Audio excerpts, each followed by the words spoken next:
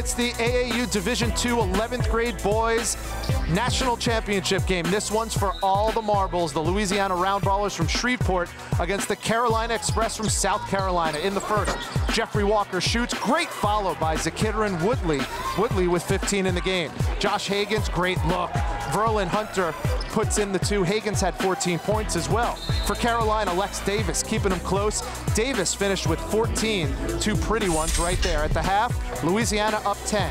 But back comes Carolina. Jared Bryson with 3 of his 12 points.